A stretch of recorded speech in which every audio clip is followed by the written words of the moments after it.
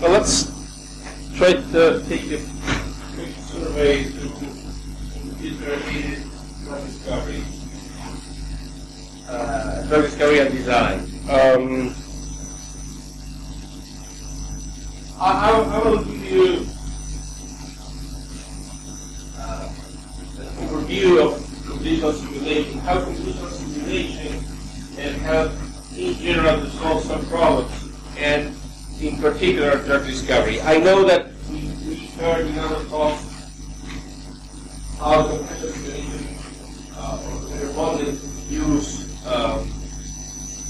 but it's interesting to review that concept again. So the presentation will try to stay at a very conceptual level, very few equations, because the important thing is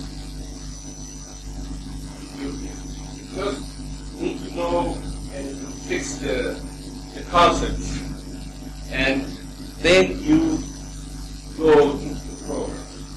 So using the program is relatively easy. Sooner or later you learn it. But the concepts, that's the real problem. People who do simulations, probably not all of you do simulations, computational simulations, but people who do simulations, the risk there is to become runners of programs. So the second is, how can biological simulation aid drug discovery? So stress which are the approximations that are involved, and their range of validity. So why do I use what I use? And then we'll give a sense of what cannot be done. Because some of you come from the biological / biochemical world, and the biological world, unfortunately, is quite polarized. There are people who believe that nothing can be done with computers because they are completely skeptical, and there are some people who believe that anything can be done with computers. So they treat us who do simulation sort of a service unit. So, can you do this? No, this cannot be done. So things that everything is possible that can be done fast, and then we have to do it. So computational simulation can do many things, can aid in many problems, but it's not the solution to every problem.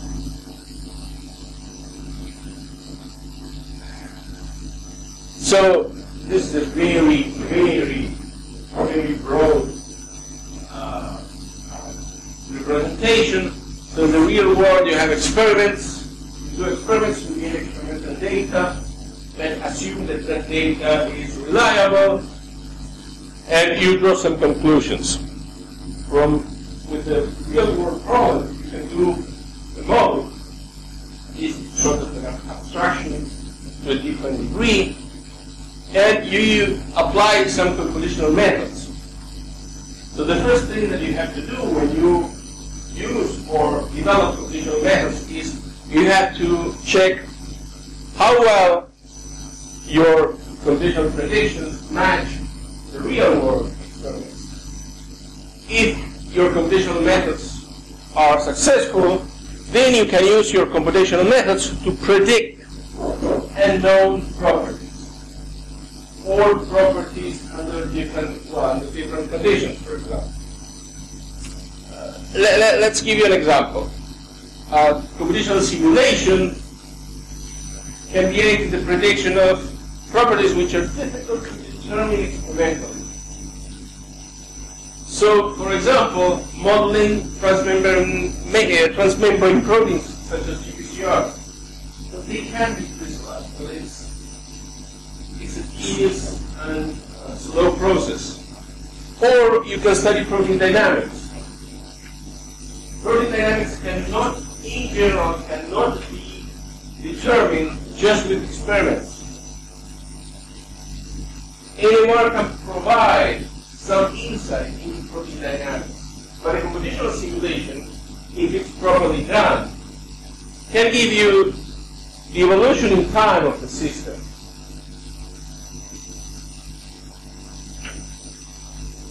Computational simulations are flexible to change the conditions of the system.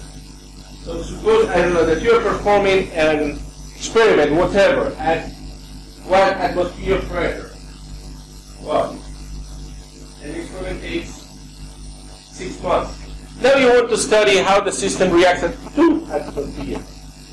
So it's a new experiment, a new setup. So, for example, in drug discovery, you can study the protein with a non-native ligand. Suppose that you crystallize one GPCR, which is very laborious, with one ligand. And now you want to see how that protein interacts with another ligand. Well, you have to co-crystallize the protein again, give the crystals, solve the structure. So it's very flexible for this. Then it could be fast and could be cheap. But it's cheap compared to experiments. And it could be quite fast. So it can be used in computer-aided drug discovery. At a given stage in the long process of drug discovery. I'll show you later on when it's useful. And, well, computational simulation can bring an understanding of the microscopic behavior. Sorry, the macroscopic behavior in terms of the microscopic one.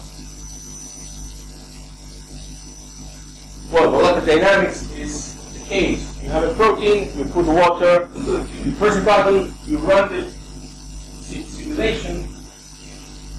You, after a long simulation, you could get the thermodynamics of the system. Or perhaps, for example, you can try a quantum mechanical description of the biomolecular system. It's something that we have been doing since about 4 or 5 years. So treating the whole system, the complete protein in a quantum mechanical way. And always bear in mind that simulations are a complement to experiments, not a substitute. Well, again, this is general, but I want to review this before going into drug discovery. Suppose that you have a system, and you want to study the system. So, at the conceptual level, which are the steps that you take? Well, if you're going to work with a protein and you're going to do structure-based drug discovery, for example, you need a structure. That's the first thing. It can be X-ray, NMR, it could be a comparative model. So what you need, in fact, is the identity and the positions of the atoms. Okay, so for a protein, you need, well, here I have an alanine. These atoms are at this point of space. And each atom has the coordinates, x, y, z coordinates. Eventually, the connectivity, so how atoms are connected. In proteins, that's not needed. If you say that you have an alanine, well, you know how the atoms of an alanine are connected. In reality, the atoms are connected in the same way. If you have a ligand, that's a different story. You have to say if the bond between two carbons is single, double, or triple, for example. Once you have that, you have to choose how you are going to represent that system. That system can be represented in different ways. It can be, for example, represented by nuclei and electrons, and that's quantum mechanics. So you're going to solve the Schrödinger equation. You can say, well, I'm going to represent the system as atoms. So in reality, you said ball, certain parameters. You can use united atoms, for example. CH3, so the carbon with its hydrogens becomes one particle. Or you could do coarse grain, so you represent many particles with one bigger particle. Or, for example, potential energy mass. So you represent protein with a mass, potential energy mass. Once you have that and connected to item 2, you have to determine the level of theory. If you're going to do quantum mechanics, well, it's different if you do density functional theory, ab initio, semi-empirical. If you're going to do molecular mechanics, so for example, if you chose the all-atom representation, well, you have to specify the force field. So which force field are you going to use? The tensor force field. And after you choose this, what you get is the potential energy function, which is a function of the coordinates of the atoms. Or in quantum mechanics, it's the coordinates of the nuclei and the electrons. Once you have this, you're almost done. You have to choose an algorithm to explore the potential energy surface. So the system has an energy surface that depends on the coordinates of the atoms, and what you do in every problem is to explore that. In molecular dynamics, you explore the potential energy surface in a way. In Monte Carlo, you explore it in a different way, but that's basically what you do. So the molecular representation, well, you have the quantum mechanical representation that I think that Ernesto showed the Schrödinger equation. We are not going to go into this.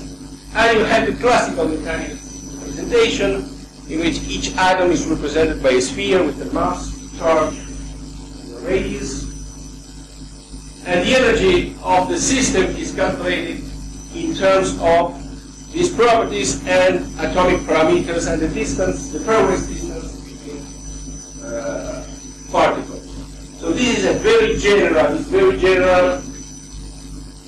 equation for the potential energy of a force field. There might be terms missing. There are some force fields that have, for example, an extra hydrogen bond term, like ECTP, the force field that, for example,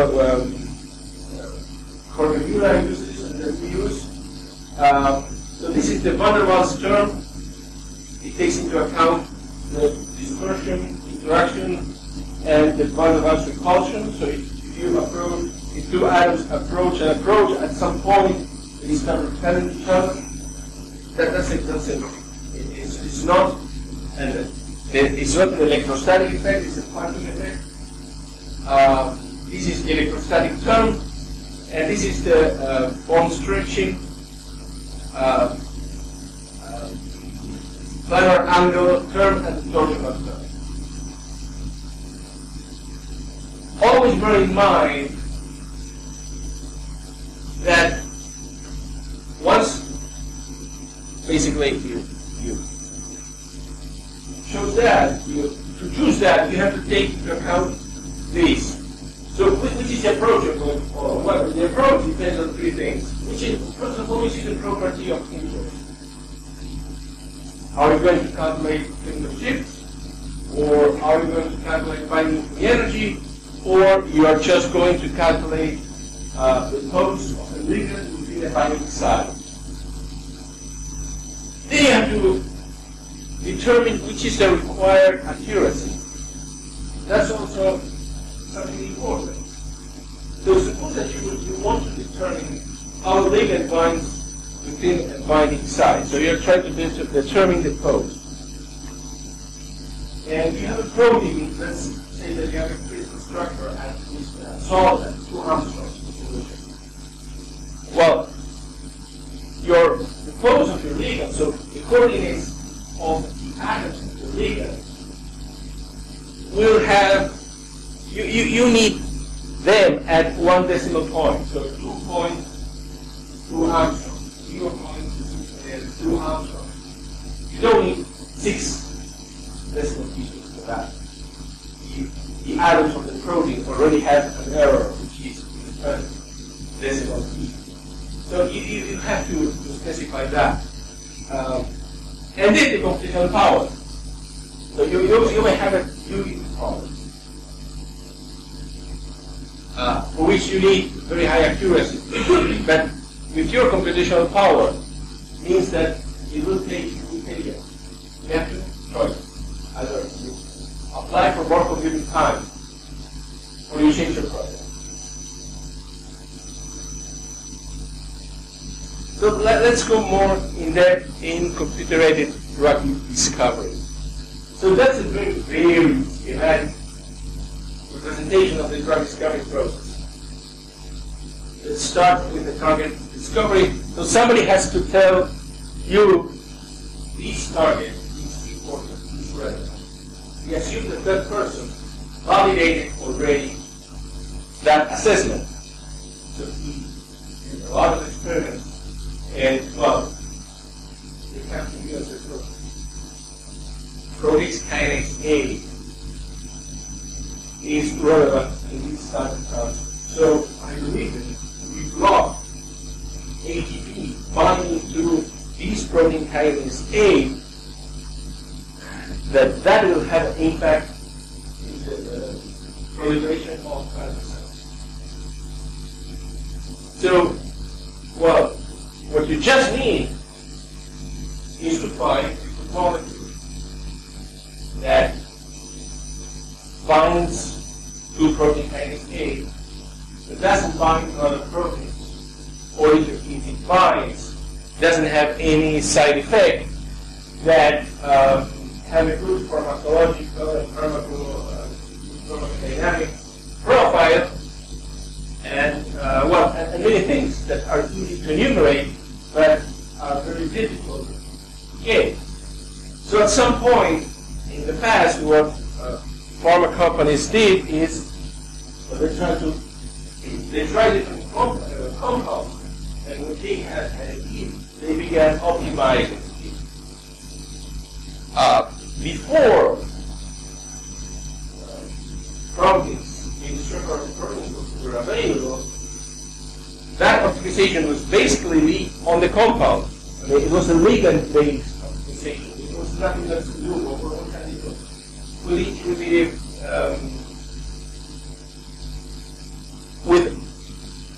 when protein structures became available. Well, now if you put model the ligand within the binding site, you could use that to guide your ligand optimization. So they still continue using what was, screening of compounds, but now, well, they began more and more to use, to take into account the interaction between the ligand and the protein at the structural level. So once you have your target, what you need is to screen a chemical library. And after that, when you get some hits, let's say that the molecule binds the target at 100 nanomolar. Well, it's an interesting hit. Now I'm going to optimize it, and you're here. Suppose that you optimize it, and you get a beautiful molecule that binds at 1 nanomolar. It seems to have a good pharmacological profile, and that's excellent, but you have to test it. So you start your clinical animal studies, then you go to clinical trials, and after 10 years and $100 million, you get the drug on the market. So as you see, this is a quite long process. It's very expensive, and it can fail at any point. So it can fail here in phase 3, which is the last stage. So when a company gets a failure at phase 3, imagine that probably they can spend $800, $900 million. So that's a problem. And in fact, in the last 10 or 20 years, I mean, most of the failures basically are here, which again is a problem. So, in this stage, where you screen molecules looking for hits, and you optimize them, well, here you can use computers to make the process faster, cheaper, and more rational. More rational means that you basically avoid doing blind tests, but you try to guide your search in a rational way. So, let me first explain to you the concept of docking. Computer-aided drug discovery is a very wide area. There is a sub-area which is database drug discovery, where you try to get new hits from existing ligands, or you try to optimize data for better ligands just based on existing ligands. I'm not going to go into that. I will focus on structure-based drug discovery, and especially in docking-based drug discovery, because you can do other structure-based methods like pharmacology, but basically this is perhaps the most representative. And if you understand this, it's not difficult to go into others. So the concept of docking is, in docking you predict the orientation and conformation of the molecule between the binding sites. So you have a 3D, like here, you have a 3D representation of the protein. What you have here as a mesh is represented by the site. This is certainly a nuclear receptor. I think that these proteins are RSR, it's irrelevant. But so when you dock the molecule, what you get is the molecule docked, the molecule within the binding site, which is here represented as spheres. Each atom is represented as a sphere. So that's basically ligand docking, regardless of how you do it.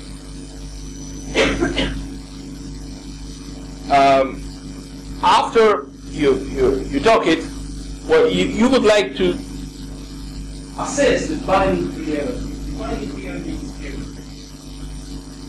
So you could have a method to accurately predict the binding free energy of every one of the compounds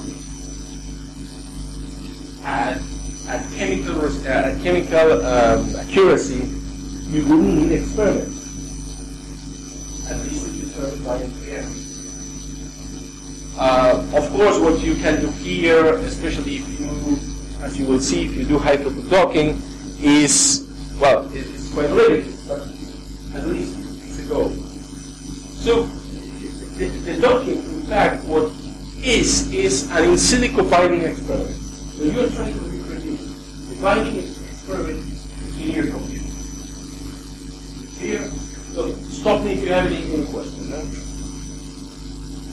So, suppose that you have a target, that you know that protein X is a target, and you have the structure. So, suppose also that you have a chemical library. If that library, if you have it, the physical chemical library, what you can do is what's called high throughput screening. So you screen in a very fast way all of these compounds, and you get some hits or leads. Of course, it's not error-free. You're not doing a binding experiment. It's not that I do a biochemical assay. So you get some hits and some with some false positives. But you can do something else. You can do, well, if I have the structure, I can try that docking that we've seen here, but in a high throughput way. I can do it for all the libraries. For way. So I can do this process and then just test the top scoring compound. Every time you do the docking, well, you get an estimation of the binding free So well, if that's not fully accurate but acceptable, I can run the molecules by the estimation of the binding free energy and just test the top scoring compound. When I say top scoring, well, sometimes it's not just that score, that binding free energy. There are many things to also visually inspect many of the data, which is quite handy. But if you do that and test, well, that selection, the selection of compounds which are actually being tested is a rational selection. Just you don't just use brute force, test everything. Just select the compounds, 10, 20, 50, 100, depends on your budget. This review is a review that we wrote, well, already 4 years ago, about high throughput screening and high throughput docking. It's a comparison of the two methods with their performances. So let's go back to this high throughut docking and let's represent it in a matricial way. So suppose that you have the receptor and you have a library of n compounds. So at the docking stage, what you do is you dock each of these compounds within the binding site. So that's the rows of this matrix. So you dock compound A, you get complex A. You dock compound B, you get complex B. And you do that for every compound. Once you have that, what you do now is you score the compounds. That's the last row. This is the scoring and ranking. So now you score each compound in principle by binding free energy. If you do that in an accurate way, that's final. That will give you the binding free energy of each compound, well, of course you select the one with, or the ones with best binding free energy. Life is not so easy in a way, so you get a score. But you rank these complexes by score, and what you're doing is you're ranking your compounds by score. The ones with better score are more likely to bind the target. So those are the ones that you are going to select for bioevaluation. In fact, the score, well, there are different ways to calculate the score. One is the plain binding evaluation that is not error-free and is not fully accurate. In many cases, what you use is an empirical score, which is a function which is expressed as the sum of different contributions. So it's a function that has a contribution for ionic interactions, aromatic interactions, metals, hydrogen bond, whatever. There is no unique, there are hundreds, tens of scoring functions. The reason that you do this and you don't use very rigorous binding free energy evaluation is because of time. To do a very thorough calculation of binding free energy for a given molecule takes a lot of time. But you are trying to use a high throughput protocol. So it means screening 500 million, 1 million, 2 million compounds. So you cannot spend 1 day per compound to determine the binding free energy. So you compromise your accuracy as the trade-off of speed. So let's happy today where we have a target, we have a library, we do have things talking, each molecule gets a score. So, well, what do you get? here, for example, is a way to represent what you get. This is a high throughput docking of 358 molecules. Means the receptor. This is an actual liquid screening that I did, I don't know, 2 years ago. So here, the molecules, you have on the x-axis the score, and on the y-axis the mass. It's just the mass to separate the dots. This is the way to classify them. So the score, more negative, the better. This score, well, the units are units of the energy, but the range is not a range of the energy. So a molecule doesn't have minus 55 take out per mole as G. It's just that, well, this critical score sometimes, it doesn't correlate definitely with finding here. What you're trying to do in this kind of docking is to not to predict the finding energy of each compound. What you're trying to do is to separate your library into groups. The best group, which has the compounds which are more likely to bind, and the rest. That's the goal of high throughput docking. It's not a prediction of finding free energy for each compound. So here, for example, you have metribolone, that is a known binder of AR, which has a very good score. You have a testosterone that is also a very good binder, also has a very good score. And well, for example, here you have an unbinder, which is far to the right. So if you do this and in a predictive way, what you would do is you say, well, I take these 868 compounds to the left, and I analyze those. If you could have done that, you could have picked likely metribolone and the hydrotestosterone in a blind and predictive test.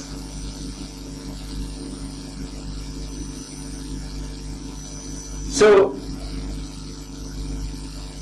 let's try to look more into that structural basis or kind of the docking. So what are the elements? What's the input? Well, you need a structure of the receptor. If you don't have that, you will have a problem. A scientific problem. You have a problem. And you have to represent the receptor somehow. Full atom, potential, mass, degree, somehow. Once you define that, you need a chemical library. So you're going to do high throughput. You're going to do big data. These SDF-Mon2 are different formats of a chemical library. So the chemical library should contain information about every compound. So every molecule should be represented somehow. For example, you have to specify for every molecule the atoms, the identity of the atoms, the connectivity, and eventually the position. You could build a position. So if you know that, well, the molecule has atoms and the are connected this way, you can start placing the atoms in 3D space and then you optimize that. So you need a 3D representation of the compounds also. Once you have that, what you do is a docking of every compound. So every compound gets a docking energy, which is slightly different than the score. The docking energy tries to determine which is the best conformation of each ligand. The scoring scores different ligands. So you keep the best or the best two or three poses of each ligand, and then you take the best pose or best poses, and then you score. You calculate the score. Sometimes the score but the docking energy are the same. But usually the score is faster, has less terms, because you're just trying to determine the best conformation for a single ligand, or the best conformation, the best poses for a single ligand. So, again, docking energy discriminates conformations of the same ligand. Docking scores discriminate among different ligands.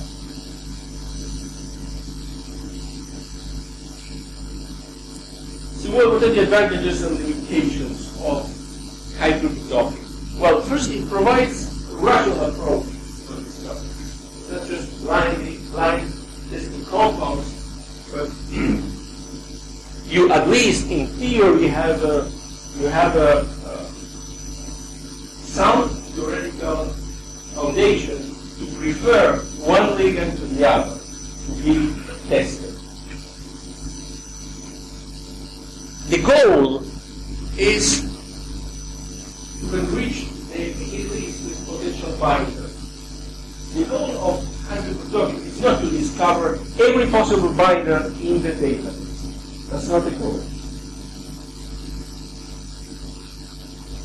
On the other side, sometimes you do a high-throughput docking and you might select 20 compounds which are all inactive. What happened? Well, many things could have happened.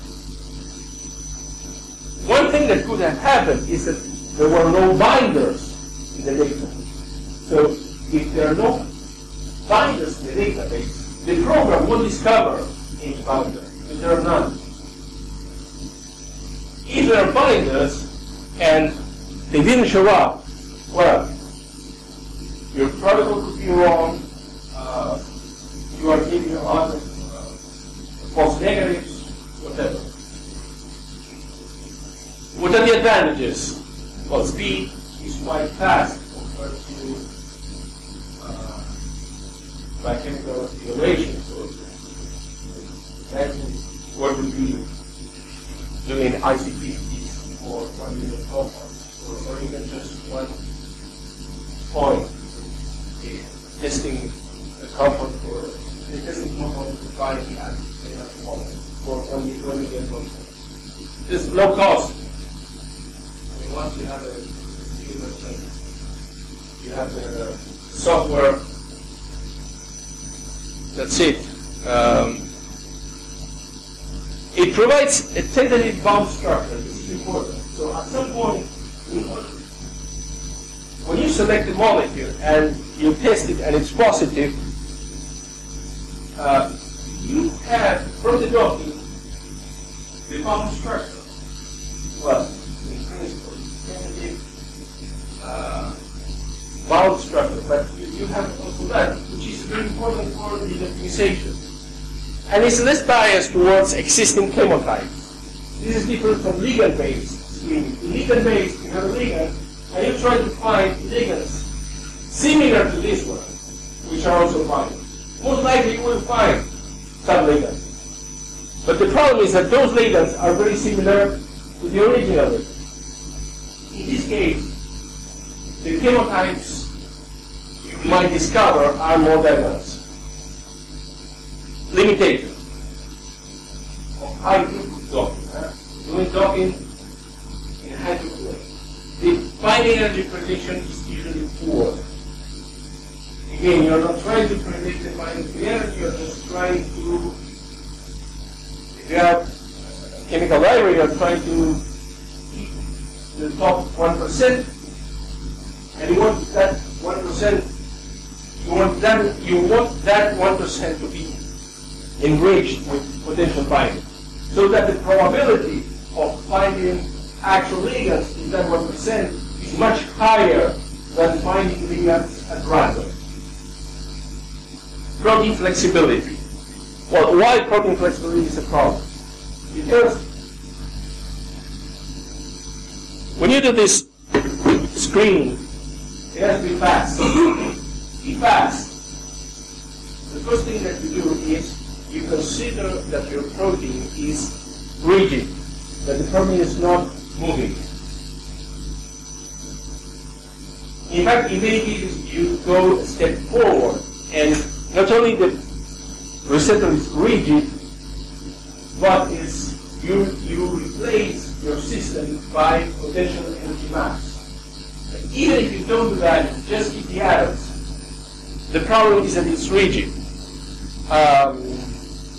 And in some cases, that's a problem, in some cases it's a big problem. In the sense that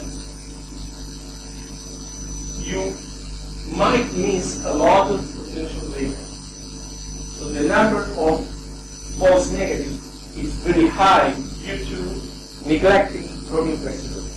So these papers are all about papers that we publish about how to incorporate, ways to incorporate protein flexibility in hydrophobic.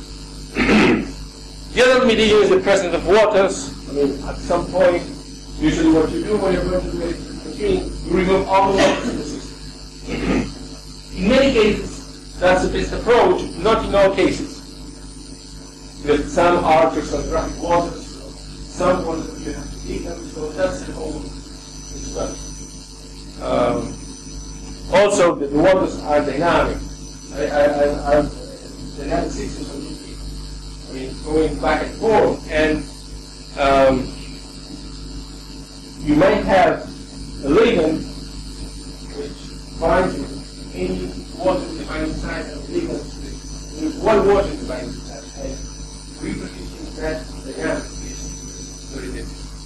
The other, well, which is also consequence of some of these, there are false positives and negatives. So there could be errors at the docking stage, errors at the scoring stage. Errors at the docking stage are not recovered, should not be recovered by the scoring stage. This is a representation of ligand RMSE versus run. So let me explain to you how this experiment was done. I selected 4 protein kinases, which were about 29 X-ray structures. Each of these has a native ligand. Those ligands plus a set of decoys. Decoys mean an decoy library is a library of molecules which are considered as non-binders. So when you talk a molecule of ligands and decoys, what you would expect is that ligands get the best score, decoys get the worst score. That's the idea. That doesn't happen that way. So for each ligand, we assess the RMSE compared to the crystal structure. That's easy. You talk the ligand, you compare how the ligand is docked to the X-ray structure. And the rank of each ligand, because this ligand is docked with other ligands and decoys. So when you score them, you get a rank. So those ligands get a rank. They should be at the top. But that not always happens. So this is a representation of all the ligands, not only the 29. Here you have cross-docking. What do I mean? pKa has many structures. Each structure with a different ligand. So you dock all those ligands with all those structures. So you get about 120 points here. So what would you expect if the protocol and the program were perfect? You would expect all the ligands to be very well docked and to have a very top rank. So you could expect all the ligands here in this area, or let's be generous, in this area. That's the idea. Suppose that somebody tells you, well, the program is not ideal. What would be your next wish?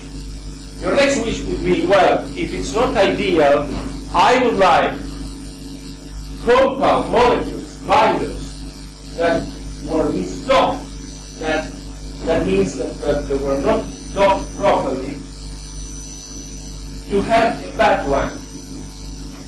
I don't want my protocol to score well ligands that are misplaced in the binding site.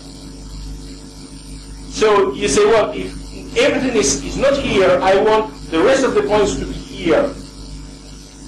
So that means you dock the molecule, you misdock the molecule, you get a back score. That's the idea, the second stage of ideality. This is the worst. These are molecules that are completely stored, but you get a very good score. You don't like that. Why? Because then it's not going to be transferable. You will get a lot of false positives when you do your predicted screening.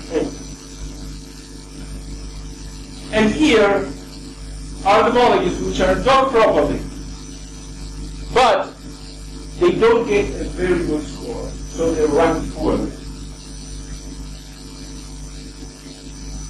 So as you see, well, there are a lot of points here, a lot of points there, very few points here, which is good, and some points in this case here.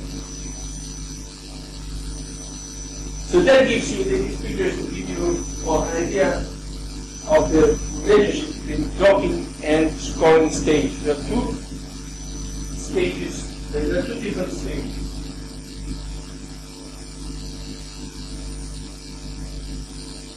Let me show a structure-based protocol with an example.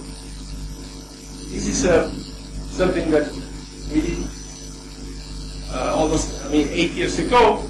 It's a very simple application of structure-based drug discovery to the epidermal growth factor receptor, EGFR. There are hundreds, thousands of published EGFR.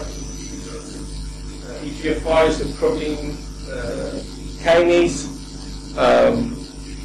These inhibitors are competitive. Why we did this? We did this because in 2003 the crystal structure of EGFR appeared. So when we wanted to see if doing a hydrodocking campaign, we could discover new scaffolds, new phenotypes. So this was the first one.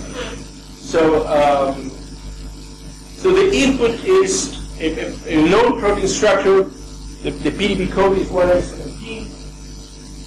This is EGFR bound to ELISA, which is a known drug. The input was a set of 370K compounds, which after some filtering, you arrive with 315. What do we filter when you avoid very small molecules, very big molecules, molecules that have a huge number of free rotatable bonds? What's called the Institut rule of 5. I think that there is a slide later on for that. So with this library and this PDB, with the hydrogen docking, which is docking and scoring, what you get is a list of molecules and a list of scores. We did post-screening, inspection, score cutoffs, structural filters. We wanted the molecules to, for example, to make hydrogen bond with the region of the protein kinase, which is known that most of the protein kinases make a solvent within a hinged region. Specifically, the backbone of the hinged region and the molecule. Then we did chemical clustering. You don't want to have your hit list over-represented molecules, so you do chemical clustering. So you group molecules that look similar and you keep one representative per cluster. Then, 1,000 compounds. Visual inspection, yes. Visual inspection of the molecules. One by one. I selected 50. They were purchased and evaluated. 50 were selected. I think at first there were between 20 and 30. Because when you have a clinical library, and when you're going to purchase with the clinical vendor, they say, well, this is not available, this is not available. So I think that we purchased 20 or 30. We got one molecule, which was an ATP competitor, and which has an IC50 of around between 10 and 15. You will see why here we have these 30 and 32 in a moment. So 39 was a pretty decent compound in terms of activity to come from a vapor screening campaign.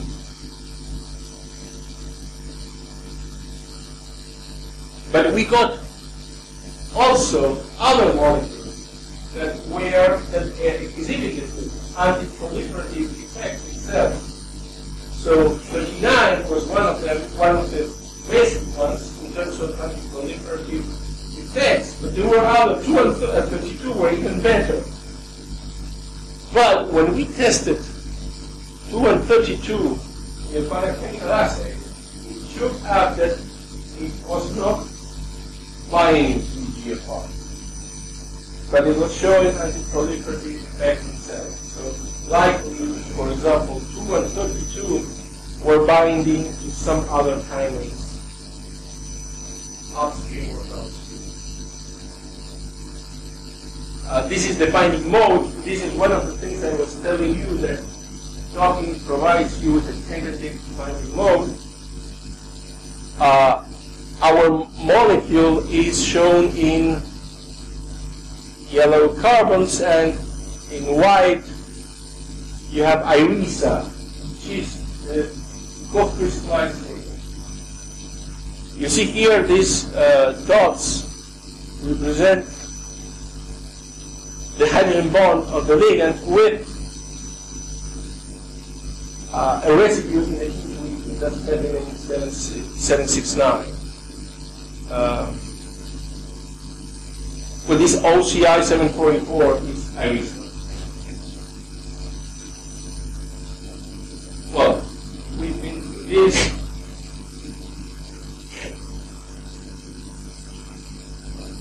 This is this slide starts off a little bit.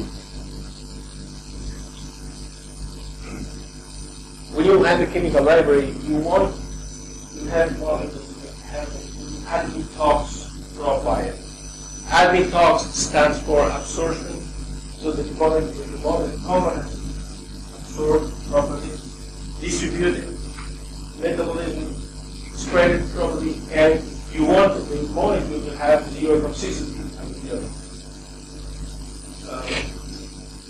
I mean, you don't want the molecule to be very potent that kills your cancer cell, that kills every cell in the body. So you want zero toxicity. So admitox properties are related to many physical-chemical properties, which basically are this. You can try to predict some of these in silicon, some are determined experimentally. The Lipinski rule of 5, Lipinski some years ago made a sort of statistic of marketed drugs, and he concluded that most of the drugs have very few violations to these rules, which are less than 5 hydrogen bond donors, less than 10 hydrogen bond acceptors, less than 500 molecular weight, less than 5 C log P, so log P is the partition coefficient.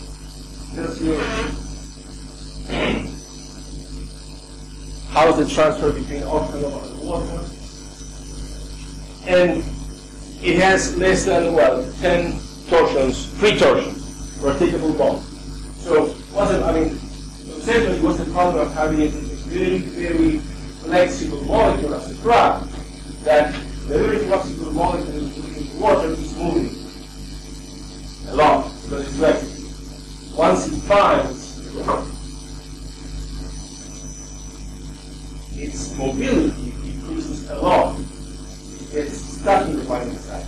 that means that the entropy decreases because the number of accessible states increases. So that means that the highest contribution to the binding free energy is quite high.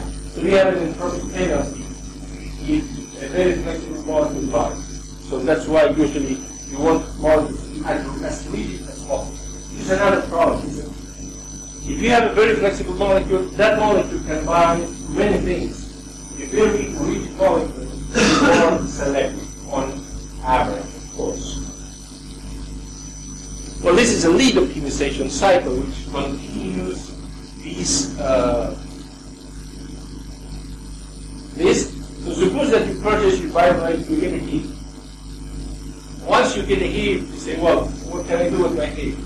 Well, you want to optimize it. So you have some active compounds. What would you ideally do if you could? Well, you would co-crystallize your receptor with your best leads. Would be the best way to proceed. So you get a crystal complex, and then you continue, you optimize your ligand based on what you see on the crystal, interaction of your active molecules and the receptor.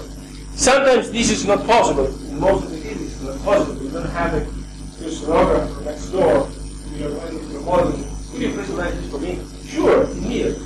That won't probably happen. So what you can do is an in silico ligand receptor complex.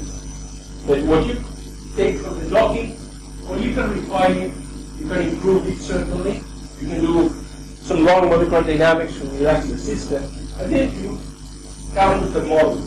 Probably a very good model. Good enough for deep discovery. Once you have this, you do an in silico library design with the active compounds.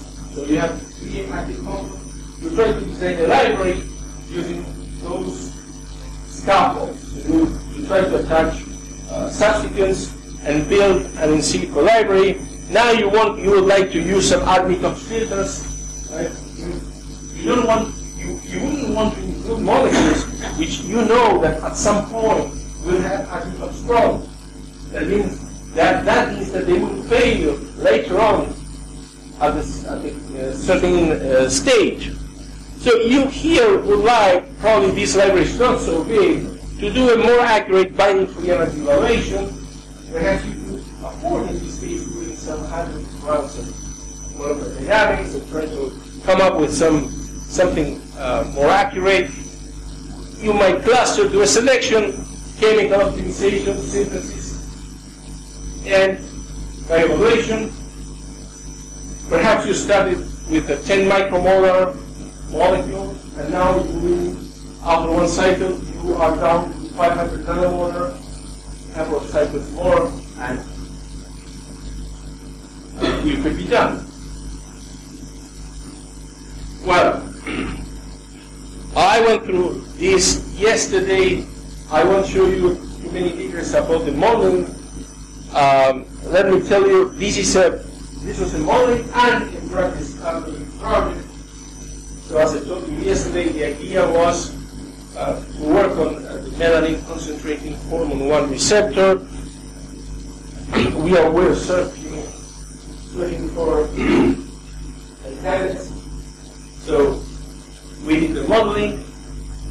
We come up with the structural model. The goal of this ligand-sphere modeling was to develop a model with good quality enough for structure-based network screening, to predict ligand-target interactions, and to be useful in mutagenesis experiments. We are not concerned about what's the loop 50 Armstrongs away doing. Honestly, we don't care. We don't care because it's real. The first one is because we don't care. It's not important for our product. And second, because we couldn't model that at that time. So why bother with things that we cannot model? Because your tools are not good enough, or your computing time is not enough. So again, The limitation was it was not intended to model with high accuracy regions far from the firing site. So it's good that when you have a problem, you can set the boundaries of your problem. So what do I want? I want to go here. I don't want to go east. I don't want to go here. So my method will be useful for this in this case and not in this case. So, well, this is a summary of the whole project. So yesterday I showed you this, that with sequence alignment, circle template, no ligands, we generated an ensemble of ligand receptor complexes of the FCH. So after some involved procedures, we came up with 4 binding site models. So how could these models be validated? There's no crystal structure. If you have a crystal structure, you don't do models. So how can you validate? Well, yes, you can check if the ligand which was selected from the ligand steer process made the proper contacts with the receptor. Yes. But after that, you end up with 4 models. How do you choose a model? And how do you validate? So the novelty here was that the binding site evaluation was done indirectly through small-scale virtual screening. So what I said is this. I have 4 models. Let's take the model that performs best in a small-scale virtual screening. How do I assess that? I take a library of ligands of MCH, I take the equal library, and I dot both. The binding site showing the best performance of that doctrine, so the binding site which recovers, which puts most of the ligands at the top, I use that as a good model, which is, well, this one. This is showing the enrichment of the docking. So on the x-axis, you have the string database. On the y, you have the percentage of ligands recovered.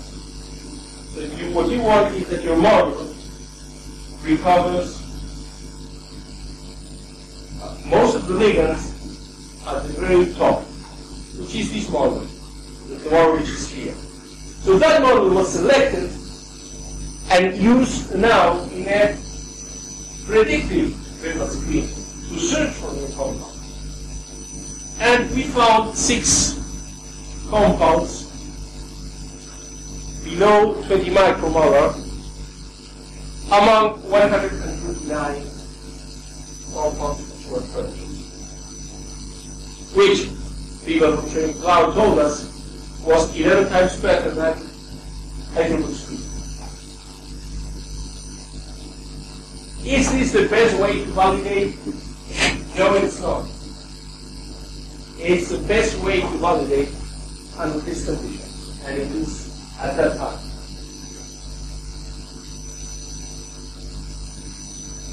Well, we saw this yesterday. This was, for example, these were the 2 top hits, and these are docked within the binding site. As you see, the docking provides you with a detailed interaction between the ligand and the receptor.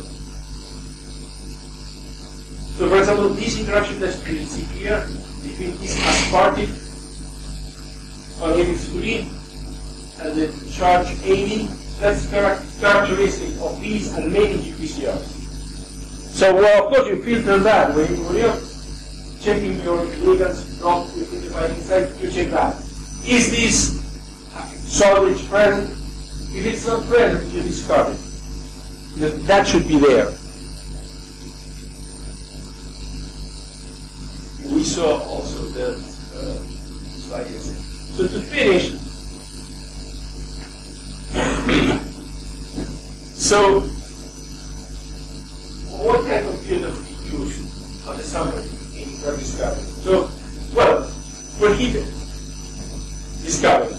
So heat is, you know nothing, you have no ligands, you have an orphan receptor, and you're trying to use completion tools to discover something, find something. So you serve within a chemical library, computational efficiency is solved. You're going to screen a large database. So the goal is to generate a smaller chemical sublibrary enriched with potential binders. So there are many approaches here. Docking, which is the one that I focused on. Fragment-based design. You are trying to build ligands, molecules, built from fragments. So you start docking, for example, fragments. And if a fragment docks well, and another fragment docks well, and the other fragment docks well, you're trying to link them. Which is very nice. But you have to take care of something that you could came up with the most beautiful molecule. And then you approach a chemist and say, I have this molecule. Nice, it's impossible. I cannot do it. So you're stuck. So synthetic feasibility is an issue here. Pharmacophore-based screening, so it's another way to do structure-based method of screening using pharmacophores. Pharmacophores, you can get pharmacophores for your existing ligand or for your receptor and try to match. So you have an aromatic interaction region, a hydrogen bond, and you try to match your ligand into that. Lead discovery. So, well, here in fact, it's lead optimization. So the chemical library is smaller. Now you have a heat, you're trying to optimize, or carbon heat, 5 heats. Not only that, you're trying to optimize that, you're trying to build a library of many compounds, but not millions. You seek a more accurate prediction of the relative binding energy. You can afford that now. So which approach do you have? For example, Monte Carlo is a way to sample, to explore the energy hypersurface, molecular dynamics, quantum mechanics, free energy perturbation, thermodynamic integration. So different methods that are more sophisticated and take more time than just using an empirical score. For protein modeling, you can use computers. So you do Monte Carlo, molecular dynamics, energy visualization as refinement methods. You also want to study structure, dynamics, function. So, for example, simulation of few ligands in the receptor. Let me give you an example. With one receptor that can act as a, suppose that it can act as an agonist and antagonist, AR, under the receptor. So, glutamide is an antagonist to AR. But some patients develop application to this killing 877 alanine, after which glutamide becomes an agonist. That's because the mutation is within the binding site is quite conservative. The size of the recipe is quite similar. So why is that happening? When you go to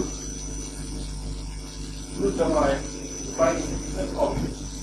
So you can study that, for example, with molecular dynamics, and try to understand why that mutation, that change in structure, is having an impact in function. And probably is related to the dynamics. It's not just a matter of structure. Again, Monte Carlo, molecular dynamics, quantum mechanics. This is just because always the question is, how many drugs were discovered with computer-aided? So, not all of them, some of them, somewhere, in some cases, structure-based methods or computer-aided drug help. This is just an example of circle-based drug design, first candidate from a pharmacophore-based screening, first success in de novo design. So de novo design is that you make the molecule from scratch.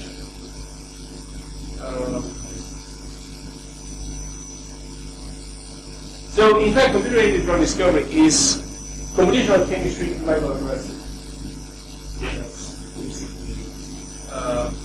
So the advantage is that you get a physical insight of the system, or you could get a physical insight of the system. And it's also aimed to be predictive. So, so which molecule should make X? The classical to guide the development, the synthesis and development of molecules. Again, same acknowledgements as yesterday. So that's, yeah, we are in time. So that's it. If you have any questions, I will be happy to answer them.